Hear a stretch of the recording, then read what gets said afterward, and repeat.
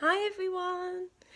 Welcome to another Learn to Draw and Paint for Free live lesson. So today I am going to show you some techniques with charcoal.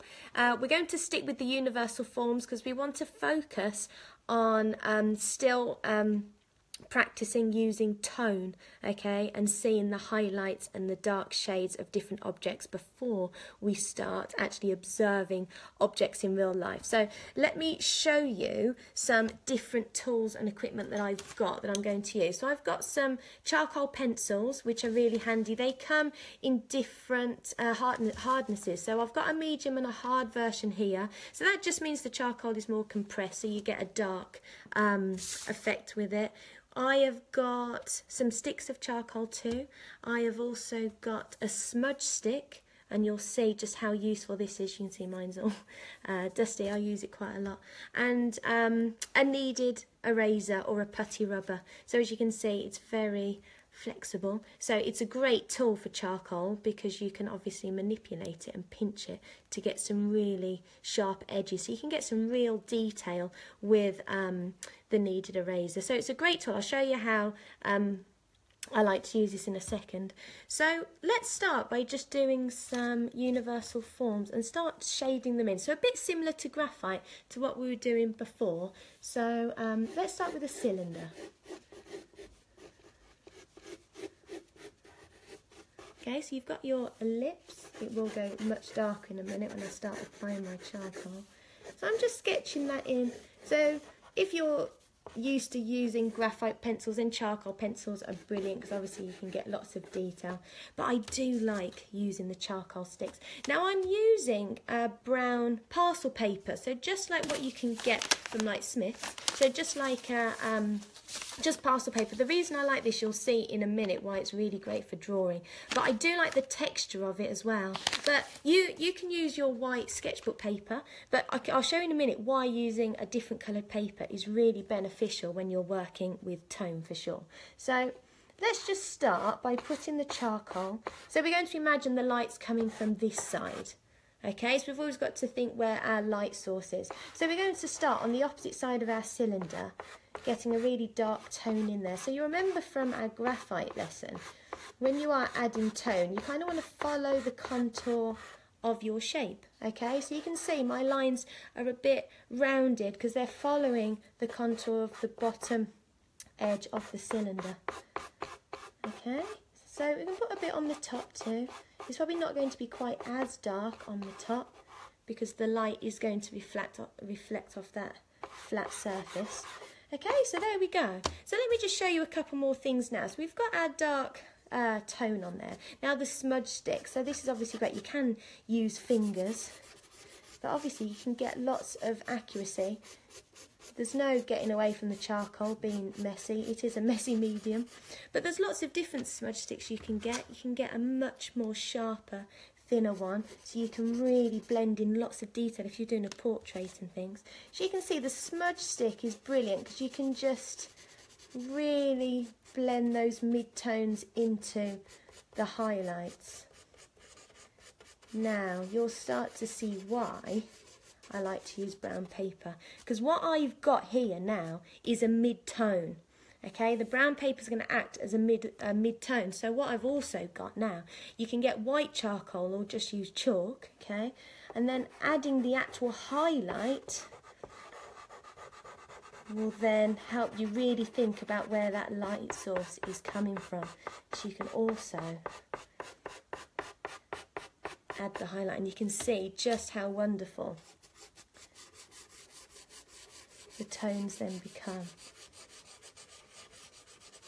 You can smudge that in, and then you can just keep working into it. We've put a bit of highlight on the top here, and again you can smudge that in.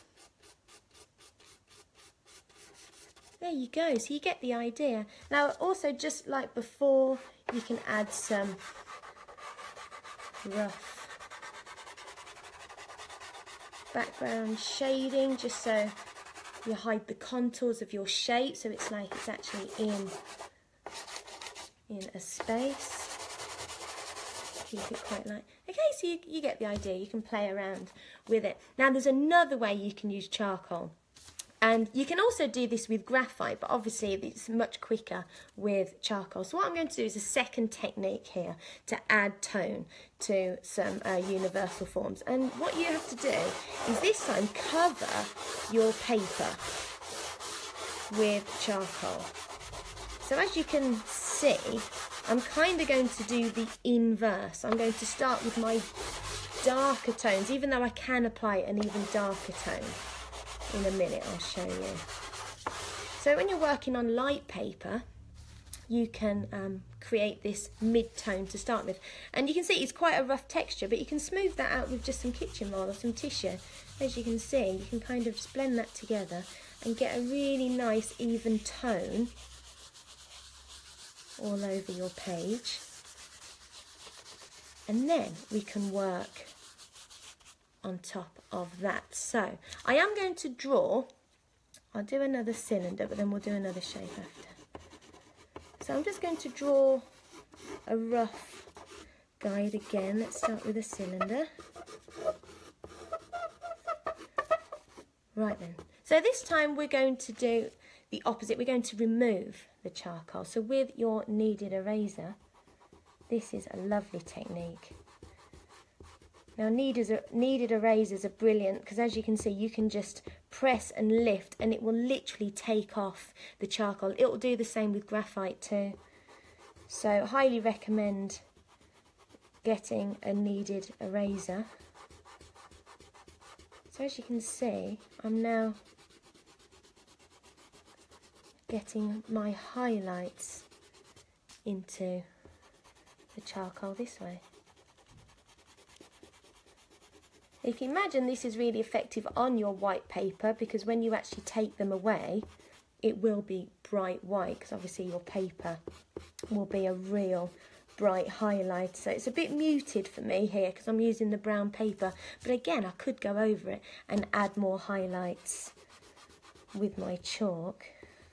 So with a kneaded eraser, you will obviously pick up lots of charcoal and lots of graphite, but by just stretching it and kneading it, it will go back to its original colour. Eventually you will need a new one because it will hold all of the graphite or charcoal in it, but you can just stretch it back out and you can put it to a point. Really great for hair because you can put it to real nice points and then you can lift off real fine streaks. So really good if you're doing a portrait. As you can see, a kneaded eraser, it's a great technique, so you can do it this way too. And now I'm just going to get my stick and just add some real darker tones to this side now. There we go. Again, make sure you are making your form with your lines, with your shaded lines as you go around. You can get that stick back into there just to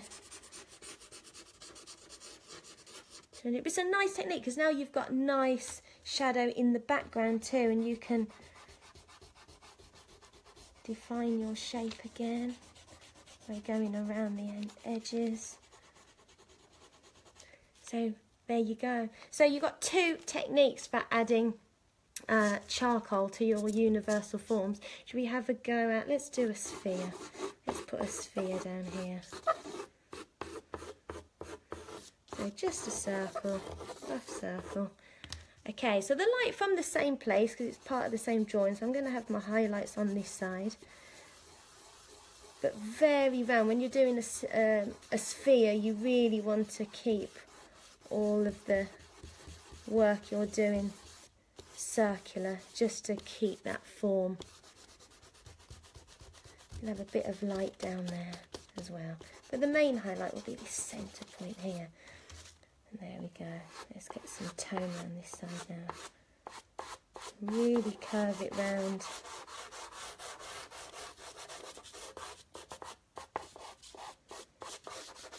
Again, I'll put some in the background just to define the shape on this side too.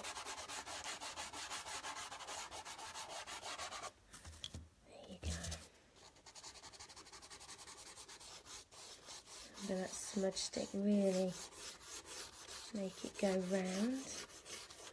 Okay, so we can add some, you can see just how great you can make these highlights if you are using chalk. You can really bring these highlights out with your chalk. Just curl it round, either use your fingers to gently smudge or your smudge stick if you need it to be more accurate.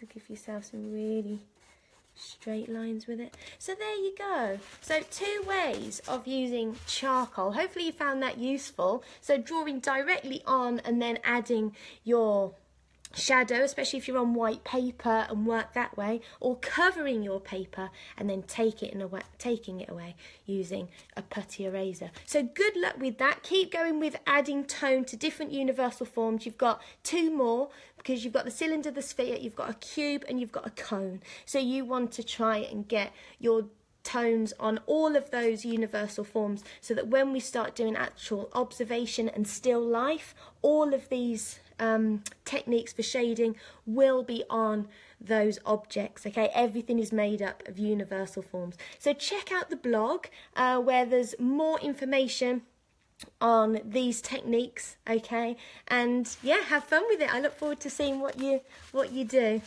Okay, bye everyone.